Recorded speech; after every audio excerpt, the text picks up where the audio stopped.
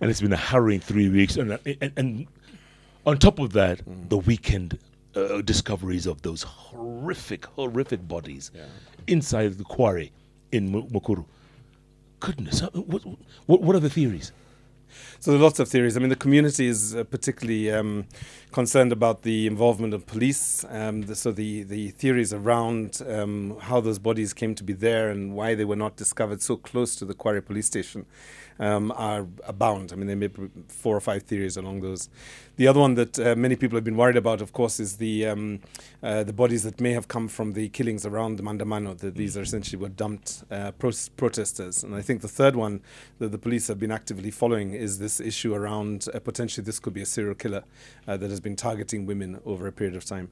I think all of these theories will probably come to a head this morning at about 11 o'clock when the post-mortem into the cause of death happens for the bodies that have been retrieved. I think that's when we will know what the pattern is. And you guys are there? We're there, yes. The independent medical legal unit, Amnesty International, will have independent pathologists. We will follow the entire post-mortem for all the bodies that have been found so far, and we will not. Our pathologists will not sign the documents, the reports, until we are very clear that this is what's happened. Goodness, I mean, this is shocking, isn't it? It is horrible. I mean, what we do know is, whatever the case, it is a mass crime. I mean, it's not a individual crime. It is a crime of proportion. And I think for many people in the country, until we get to the bottom of this, we will really not have a sense of ease and comfort. And this comes on the heels of what's happened during the Mandamanos with abductions and killings of young people, Gen Zs. Yeah. I mean, what's going on, Irungu? Yeah. No, things went terribly wrong with these protests. Like, I have to say, there's not like what happened last year. I mean, we lost about 60 people to what was violent, unnecessary violence from the police. I mean, we saw the disruption of the process of notification, the arrest of marshals, disruption of the protest, and then, of course, unfortunately, without proper management, all protests tend to lead into confrontation. And when the police get more violent, the protesters get more violent, then you have people who came there without a policy agenda. They've come essentially to steal or to rob or to harm others, and then everything just breaks loose. And the last 3 weeks have been very violent. I mean, the Kenya National Commission for Human Rights has yet to update its numbers from this weekend, but on Friday it was 43 deaths that we've seen. And the government insists it's a lot less. Yeah, I'm not sure who's doing the accounting for them, but they just need to reach out to the Kenya National Commission for Human Rights, who are verifying all the deaths. As Amnesty International, we've been involved in the verification exercise, so there is a close working relationship between civil society organizations and the Kenya National. But there hasn't been the same level of collaboration with different arms of the police to ensure that the president, when he speaks, he's speaking from numbers that have been verified. We saw you at some of the marches. Yeah. What was the mood like on the streets, on the ground? So Amnesty International has a protest observation project. We run this across the world. We've been doing it for at least 5 years now in different places like Peru, Argentina, and other places. And we essentially introduce protest observers to make sure that the conduct of the police and the conduct of the protesters are consistent with Article 37. And that is to make sure that nobody carries weapons, nobody taunts or throws stones, and secondly, that the police use appropriate and proportional use of force when they're dealing with protesters. What we've been particularly saddened by is the lack of de-escalation. I mean, where there has been no attempt to speak with the protesters, to jointly agree on how the protest will be facilitated, it's just inevitable. It's a recipe for disaster. And now tomorrow, Tuesday, is yet another one. Yeah. Nationwide. Are you guys worried? Are you concerned? What's going through your minds? Well, I think the resignation of the Inspector General last week, and also the change in the command, gives us an opportunity for the National Police Service to demonstrate that it will manage the protest differently, that it will facilitate it. And We know that the military deployment is still in force, and therefore the vital installations will still be cordoned off and not be available for protesters to protest at them. So, National Assembly, the State House, and various other spaces of the judiciary.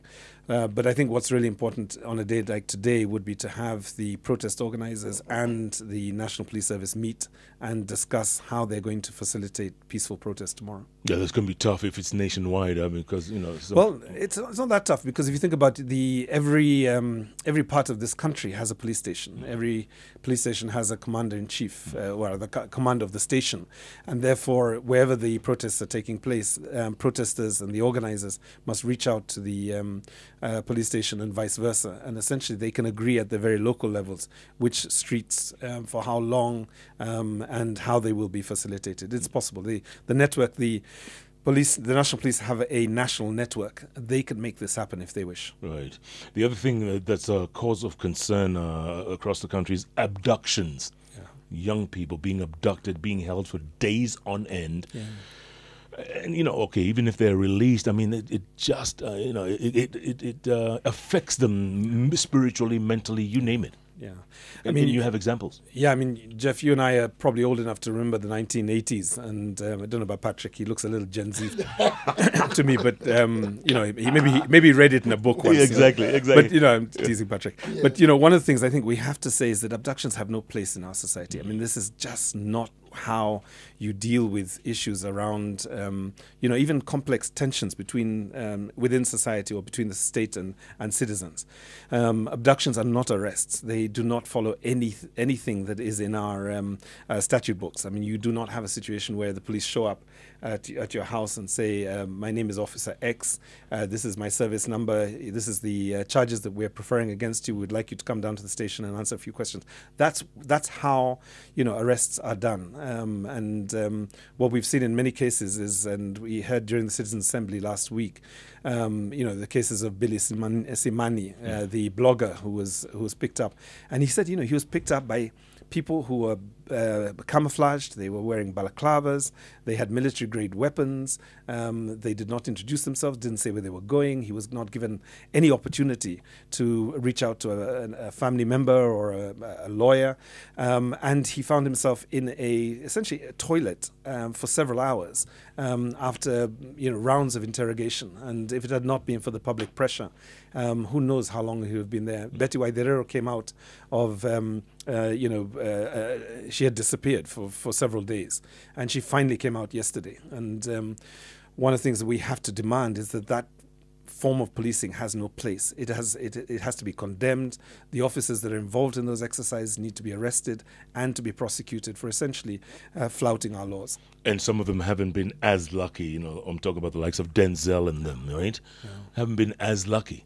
So last week, several of us were at the post-mortem into Denzel Mondi's death, and this is a 21-year-old. He was in Parliament, and there's evidence of him in Parliament on the 25th. He went back to the university that he came from, Juja, and on the 27th he disappeared, and he was not found until the 6th of July. And he was face down in a quarry, a disused quarry. And I think we have to say a number of things. In his case, the post-mortem declared that he had died as a result of death by drowning, and we had independent pathologists there, so we can confirm that's the case. But of course, he had a bruise to the back of his head, and although he may have been alive when he went into that quarry, the question was he pushed? And it's very strange that he would have gone, several tens of kilometers to this quarry that none of his student colleagues even, had it remotely as a place that they would go. So I think it has to be treated as a mysterious death, and unfortunately, the family will be burying him fairly soon. You guys must have a lot of sleepless nights, Rungu, with these, what people call extrajudicial killings. Yeah. And enforced disappearances. I mean, that's the other sad thing. And even sadder than that, the president himself had said, I think it was in an inauguration speech or soon after, that there'll be no more extrajudicial killings. And look what's happening. Yeah, no, it is tragic. I mean, I think you can't imagine the psychological impact of being abducted and disappeared. You don't know whether you will die the next minute, how you will die, whether anybody will find your body, all the family members that you've left behind, what will they take of this? And I think the psychological damage is not just to the individual, it's really to the family of these people. And of course to the nation. I mean, I think one of the things that we have to acknowledge is that we are a nation in trauma. I mean, you can't remain unaffected by the images that we saw in Quarry recently, or the photographs of all these young people who have disappeared, or the ones that have shown up dead, and feel that something is still normal. So I think we have to take this with the seriousness that it needs. One of the opportunities the president has is he's about to receive names of the next Inspector General. And we were at the Amnesty International, and several organizations were at the vetting of Japheth Koome. And we released a recommendation to the National Assembly. And we said that there was no confidence, given his track record, that he would be able to manage the police service in a complex moment. And we predicted that the economic distress would produce tension. So you need somebody who is essentially historically trained in human rights-based policing, understands community police relationships, knows how to de-escalate situations, is a good communicator, he's quick, and much of the tension that we have in our country is really speculation. What may have happened? How did this happen? And so on. And I think what you need is a civil servant, a police officer who is able to respond quickly to the anxiety of a nation. And I think, the question has come for me is whether we actually do need a police officer to run the National Police Service. Perhaps we need a civilian, somebody who understands good management process, is able to break through the history of violent policing and that culture, and somebody who will hold police officers individually accountable and their commanding officers. Do they have your name on the list? So I have a job already.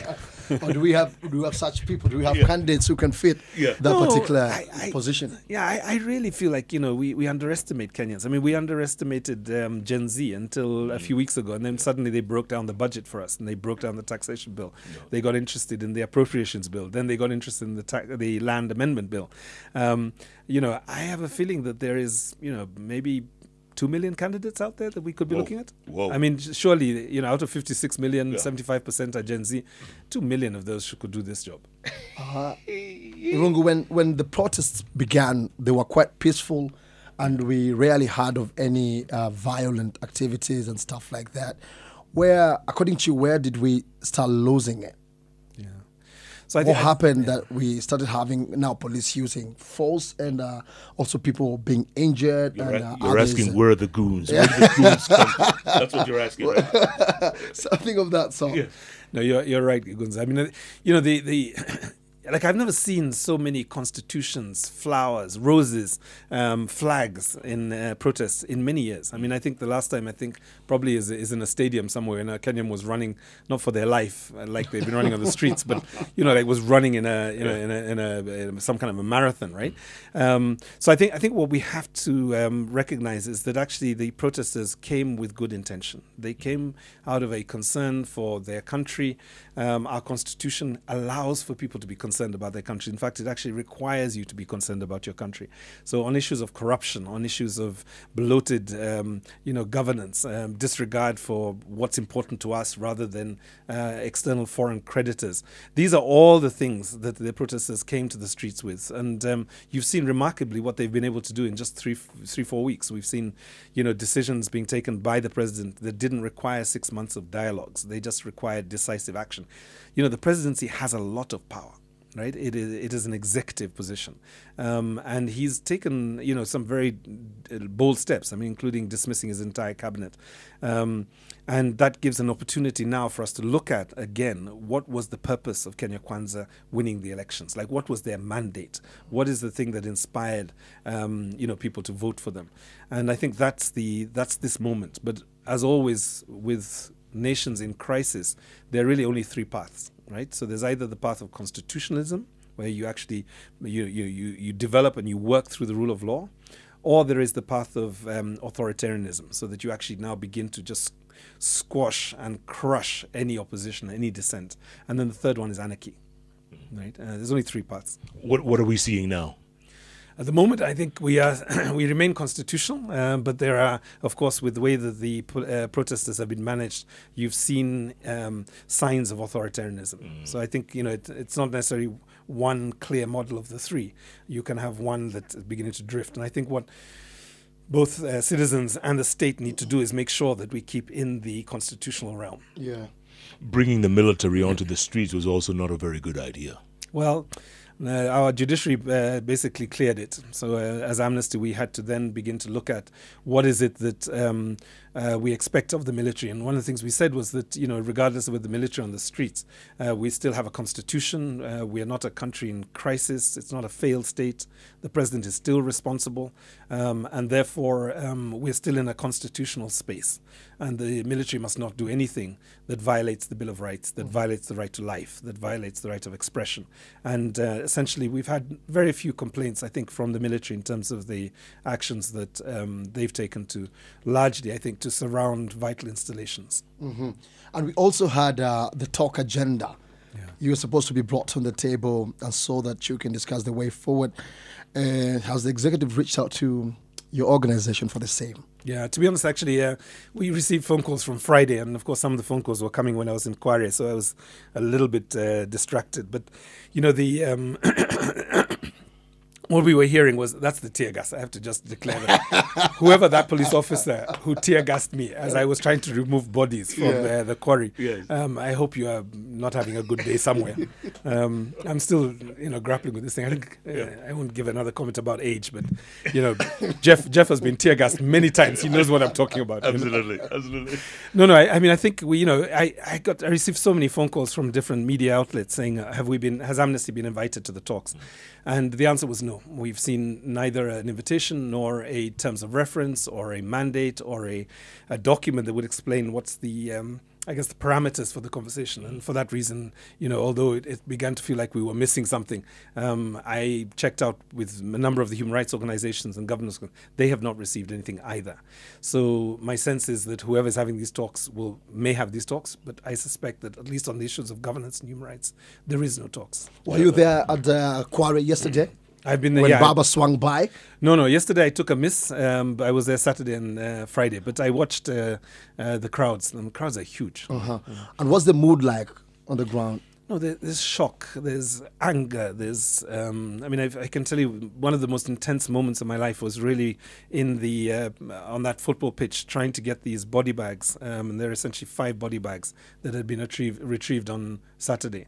And we were trying to get them to the police vehicle with the Director of Criminal Investigations, and the crowd would not have it. They wanted to open up the bags to personally inspect what was inside the bags. And to be honest, they routed everybody. The police left, the media left, the civil society organizations left, and I suddenly found myself with a group of 6 very brave youth standing there negotiating with hundreds of people who just wanted to open the bags. And in the end, we had to agree that the bags be open.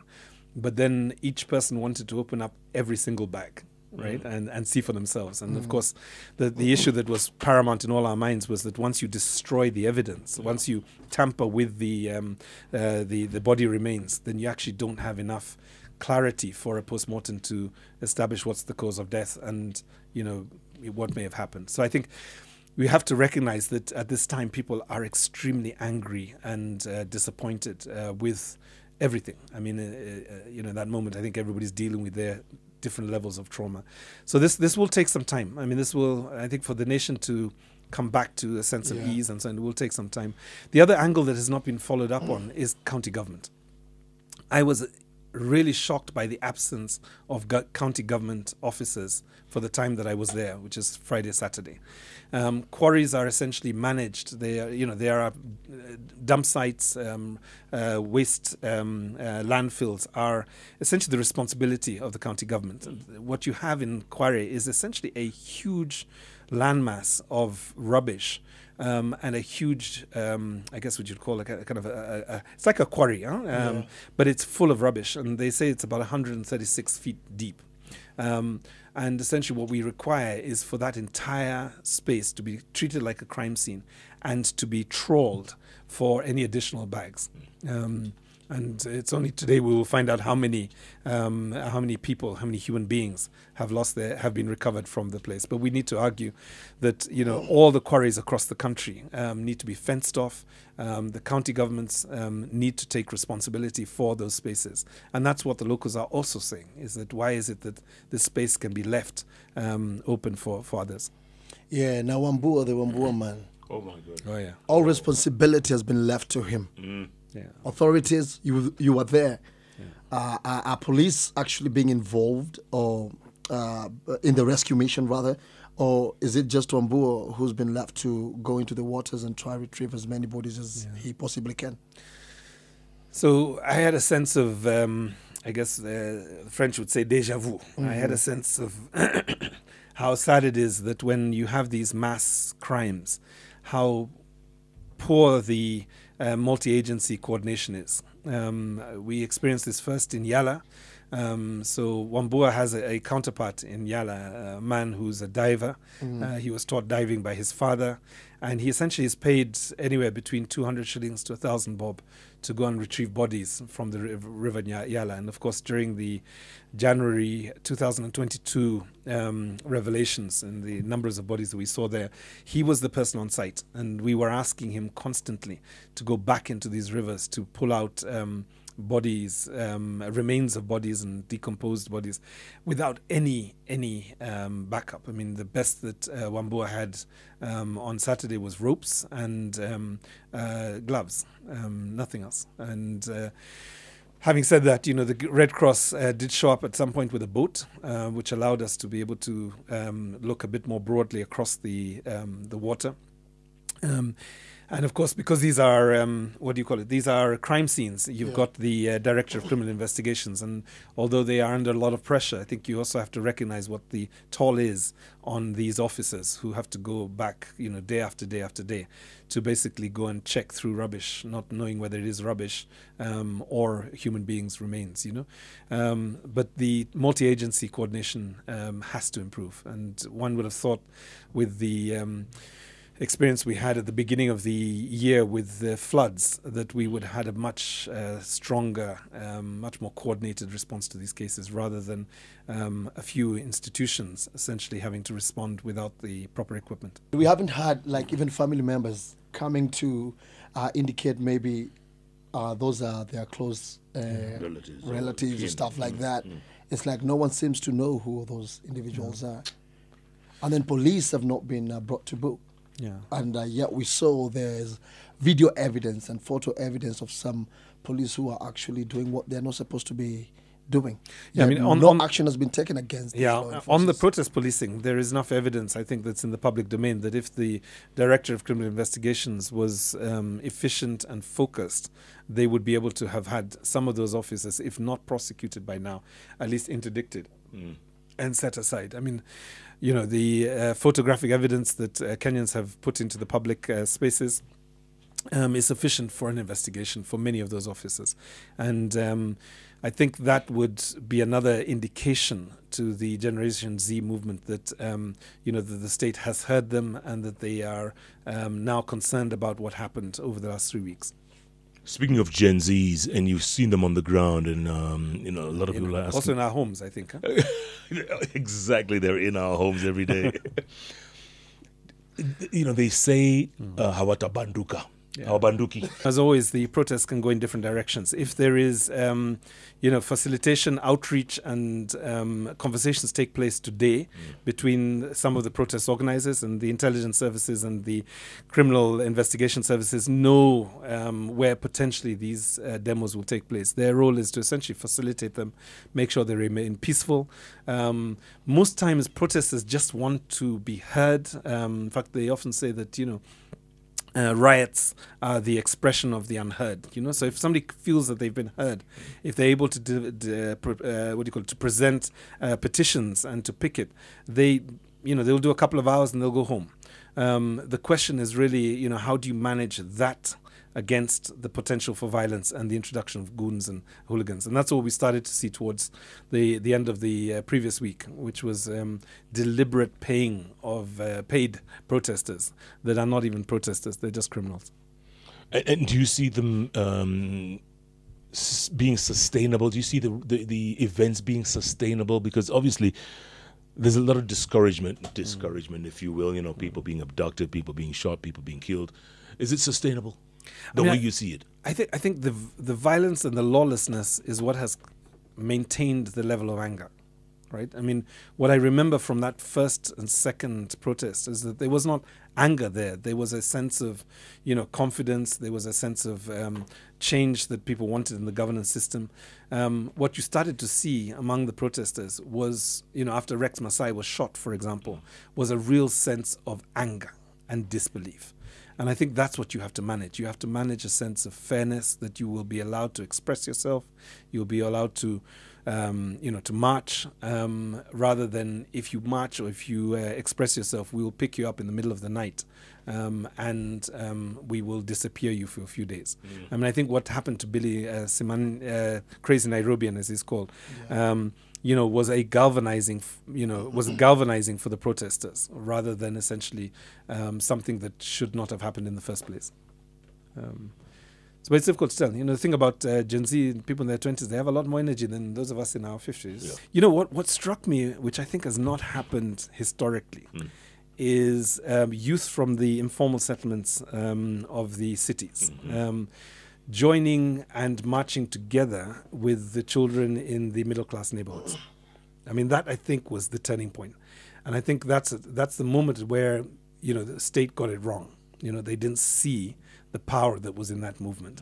And one would hope that the choices of the cabinet secretary would really think about how do you present a state and the face of a state to young people from different classes. Speaking of which, the sacking of the CSs. Your thoughts? We do argue that the state has to be formed in the image of the Constitution. Like it needs to be a listening state. It needs to be a responsive state. It needs to be a state that is that has state officers that are bound by Chapter 6, the leadership integrity. All of those things have to go into the selection of your cabinet. And obviously, the cabinet had lost the confidence of the nation, and therefore would have to go. And you see, it's a tough decision for President Ruto, even when it comes to replacing his cabinet, because the Gen Zs already have their demands and criteria. And they're saying the kind of individuals who are to be appointed must meet that particular kind of threshold. Do you think he's going to be able to crack that?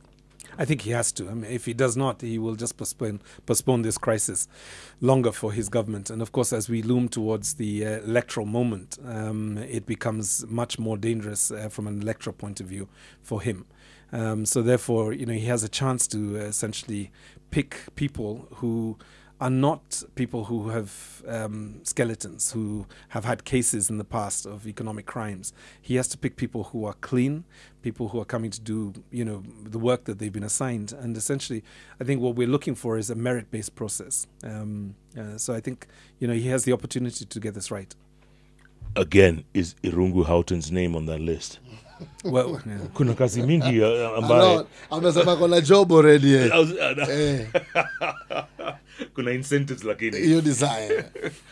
Speaking of which, I don't know if you heard Moses Kuri over the weekend. No, I missed it. He was interviewed Akasama. If I was to come back again, I'd come back as a Gen Z. And he said he's very proud of himself. Yes. Yeah, because of the policies that he brought on board. Yes, public service. But he's actually recognized. He said that they underestimated them, but they've actually proven that they know what they want, and they're tired of the rot in our nation. I think we all underestimated them. I think so. I mean, we, as Amnesty, we do a lot of human rights education within universities, schools, and even in the communities. And one of the things that's shown us is that, civic education, first of all, is really important. But it's not the absence of information. I think what we have had up until recently is not that people don't know what's going wrong. It is that they've not had the courage to stand up and say, we want our country back. Yeah, because Mekuapo Jeff ever since, and even Baba Kinakalonzo, what are Mekuapo pushing for the same agenda, but it has never been as impactful as we saw recently. And yet, these are just students, these are young people with nothing like a weapon, nothing like violence, just pushing for an agenda, which is we want our country back and we want people to actually be held accountable. Absolutely. Will Amnesty International ensure, or at least monitor, that these kids, they are our kids, get their IDs? Because that's the most important thing right now. If they cannot get their IDs, they cannot vote. Yeah. I mean, I think the, I was, so I went for the concert, the protest concert. The Sunday that took one. place, the Sunday one. We saw you. Okay. Very good. Yeah, I probably was jumping a little bit too high. I mean, when you have like Giuliani, Eric, and Octopizzo, and a whole bunch of people on the stage, it's difficult to observe with candor and grace. So I did jump up and down a little bit. What struck me there was, how we could have had, for example, an IEBC desk there registering people, right, for those that have their IDs. We know that something like 6 million young people just didn't vote in the last election, either because they didn't have the voters' cards, or they didn't have IDs, or they didn't bother to get up because there was nothing that they saw in an electoral moment that really inspired them. So I think what we have to do is channel that energy towards other spaces where people can use the mechanisms that our democracy has allowed us to have. The right to vote, the right to speak, So use those mechanisms in different ways so that it's not just on the streets that you find full expression. So I would say to all the Gen Z who are listening to me right now is that, please go out, apply for the IDs. If necessary, go to Nyayo House and demand that you be given, or the Huduma centers all over the country. I think now that's an old school way of thinking. Go online, go to the e-citizen, go to a Huduma center and actually apply for an ID. And if you don't get it, make some noise, because you will need that in order to get your voter's card. And without a voter's card, you are not a player in that big moment that's coming in 2022. And of course, what we've learned 2027, what we've learned is it's not just the 5 minutes in a polling station. It is the 5 years in between where you have to continue to be vigilant. You have to continue to hold your government accountable and demand that it uses taxes in a way that you want them to use it. Not, as somebody said, if we all wanted the government to use taxes to buy ice cream for everybody, all our children, that's our wish. I mean, this is the thing about Article 1 is that it actually gives the responsibility to citizens to decide what governments should focus on. And if you have a population that thinks that they should go in a particular direction, that is the wisdom of that population. It is important this time that we do the civic education so that people can understand. Yes, we stopped one taxation bill, but in September the budget cycle starts again. Right? Who is preparing Gen Z to make the kind of representations that we do not have the same crisis in June next year? Absolutely. Is there a fear that the Gen Z revolution might be hijacked?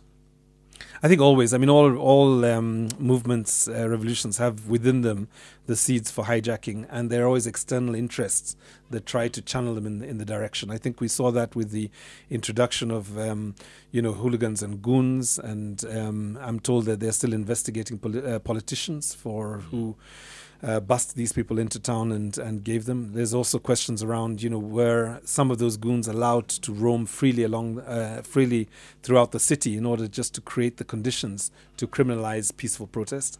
So I think, they have to be careful. But I would also ask them to be, to be generous, compassionate, and also listening of each other, because I think the toxicity that we've seen in government and disrespect for alternative views can also show up in a movement in which you are now beginning to cancel people. The cancellation culture has also produced the energy in this moment to have a whole cabinet cancelled. But we need to make sure that actually people can also be heard. You've been in this business for a while, Irungu.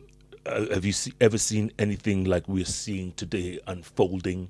It's remarkable. I think all of us, whatever generation we are, we will look back at this moment and probably we will name it in the way that I think we should name it, which is the third liberation.